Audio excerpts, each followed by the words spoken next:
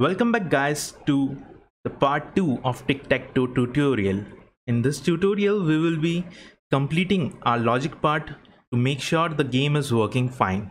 If you haven't watched the part 1, I would recommend to watch it first. The link is in the description so you can go and watch that first. Alright, so let's get started.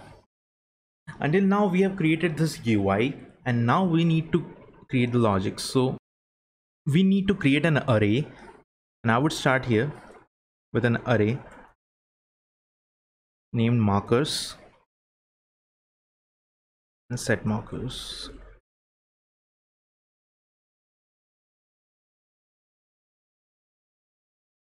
and we will give it a state that is an array.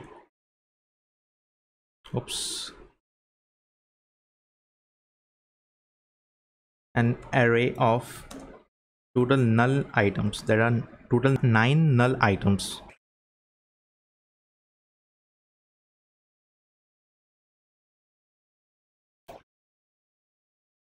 All right.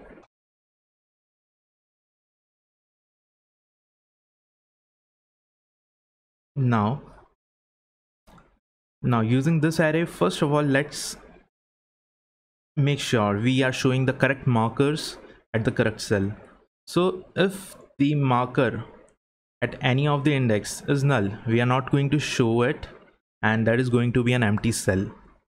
Else it will have a value of X or O, and we will show the images accordingly. So just get back to the pressable that we have created, and we will add it into a condition,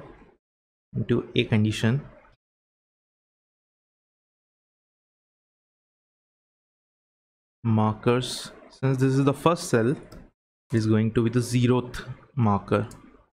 So if marker is triple equal to X, then we are going to show cross, else we are going to show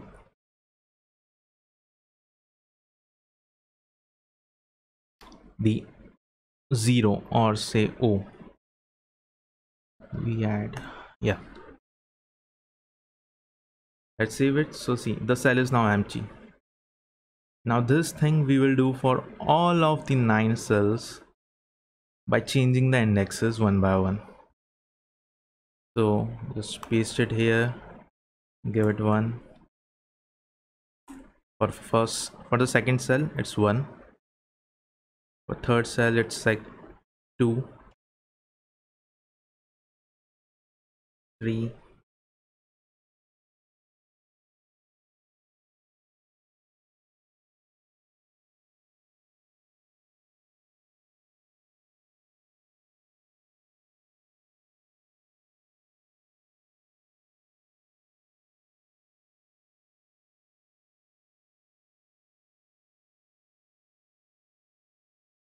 cool. Let's save it. All right, since each of them is empty because each of them is null, now let's write a condition, a function that will be marking the positions of a marker. So I will create a function using the arrow function named mark position. It will take an argument as position that will be the index of from 0 to 8.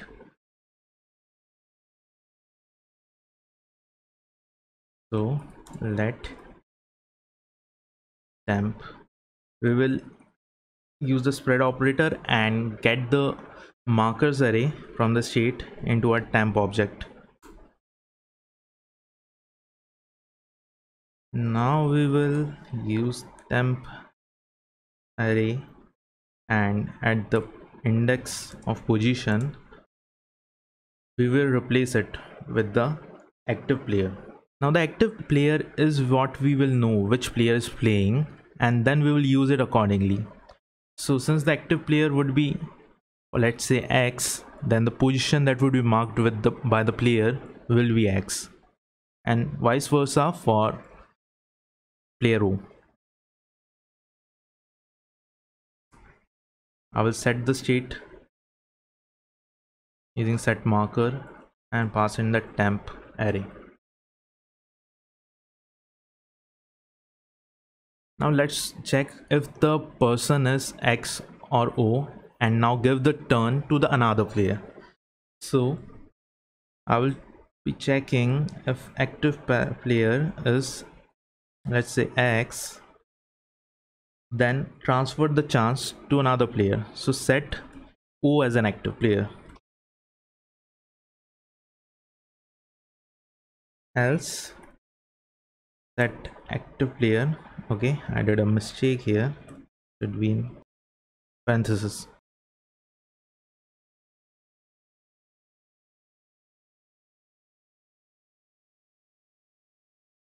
All right.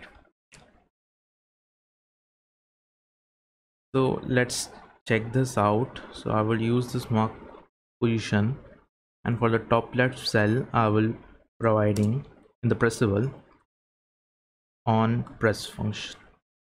In on press prop I would use an arrow function and give it position of 0. Let's save it and check. If I press C, if I again press it, it will change the icon. Now this should not happen, so we will check whether the cell has been filled or not. So go back to the function and at the top, so now we will check whether the cell is null or not. If it is null, then only we need to execute this operation.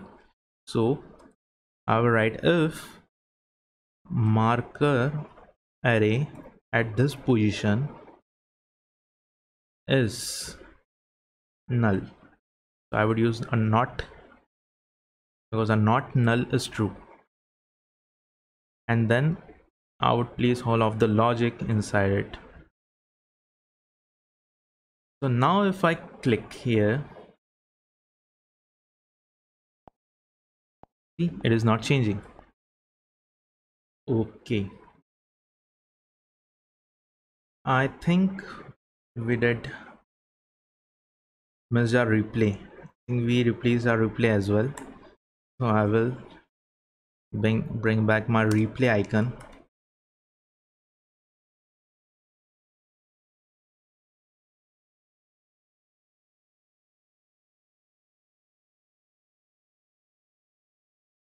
As dot cancel icon. Yeah, now it's fine. All right.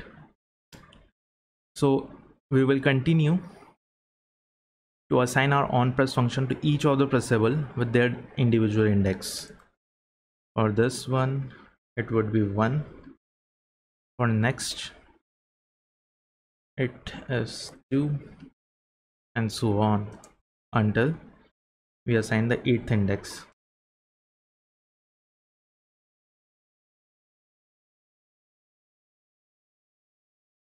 Cool. Now we can assign them, and if we press on the assigned cells, it won't change.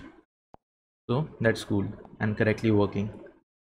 And you can see how the turns are getting passed on to each of different player. First X, then O, then O, then, and similarly, and so on.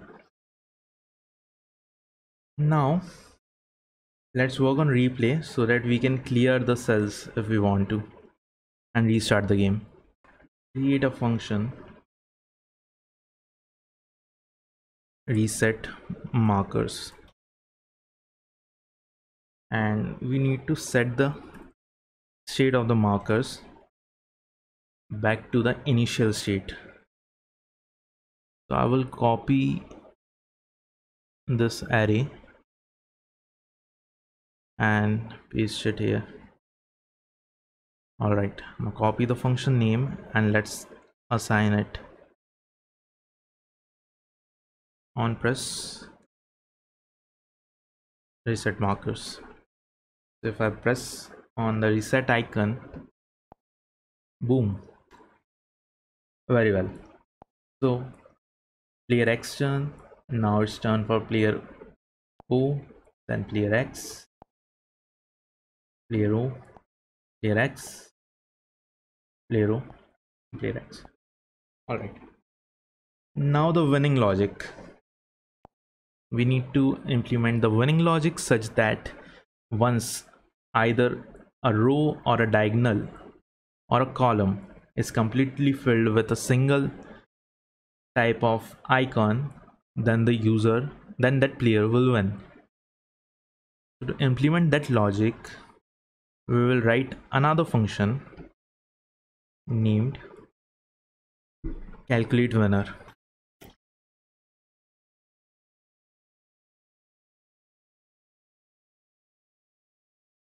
Now this function is a very famous function, and we will implement the logic as it is always done in different tic-tac-toe games. So the function will accept a argument of squares, that is an array, and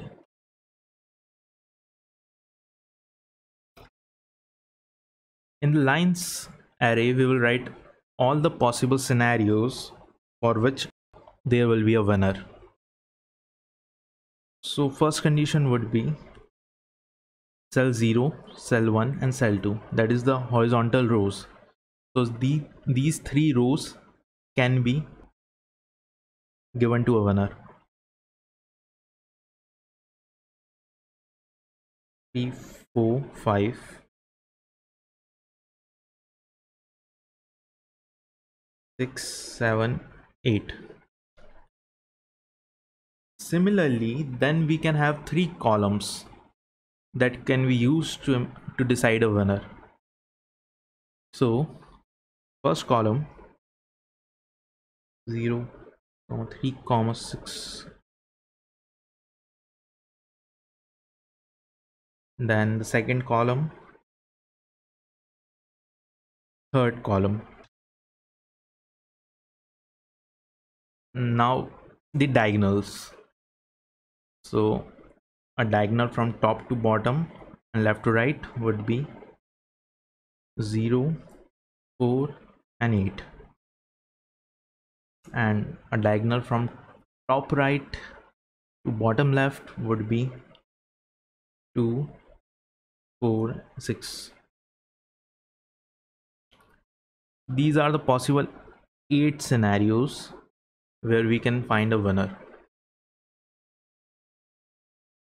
So for each move we will check whether any of the conditions is being fulfilled. So I will run for loop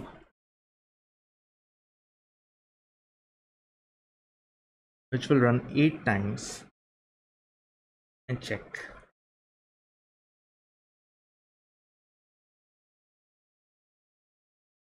Let's assign each of them to the ABC variable for each of a line.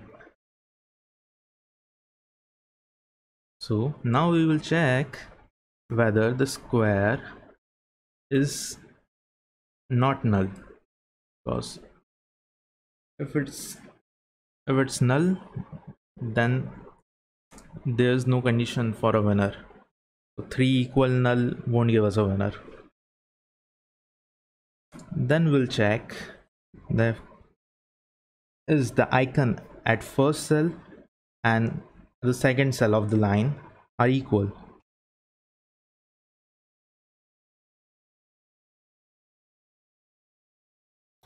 Similarly, squares, the first icon and the last icon should be equal. Okay. So if this condition is fulfilled, then we want to return the player. So we will return that cell's value that will contain a player's name, either it's X or it's O.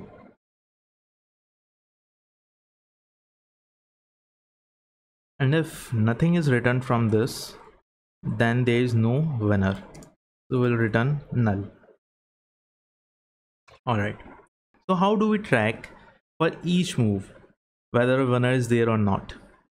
Here we will use effect and bind it to our markers array. So use effect, clean the dummy code, assign it to markers, and make sure to import it. In the use effect, we will call our calculate function. So every time the marker is modifying, the function will run. Const winner is equal to calculate winner and pass in markers. Markers is the array that we are passing. Winner will catch the return value. Now if the winner is X, then we can alert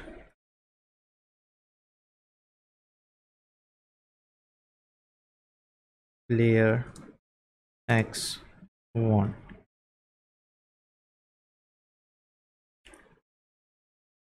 Else if the winner is O,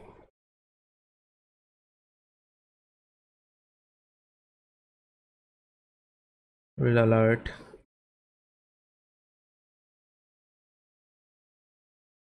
player O1.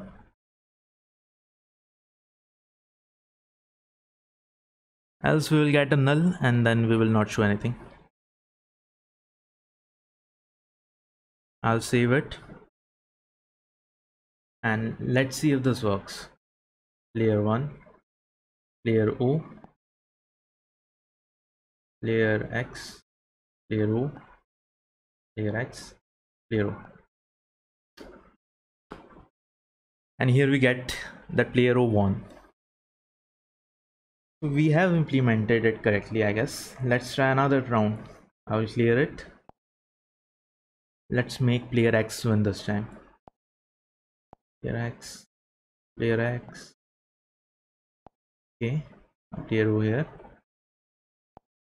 And player X won. Awesome, awesome. After hitting OK, we can still play. So what we can do is, once the winner is chosen, we can reset the grid. So I will call the reset marker function from here, and after alert I'll call it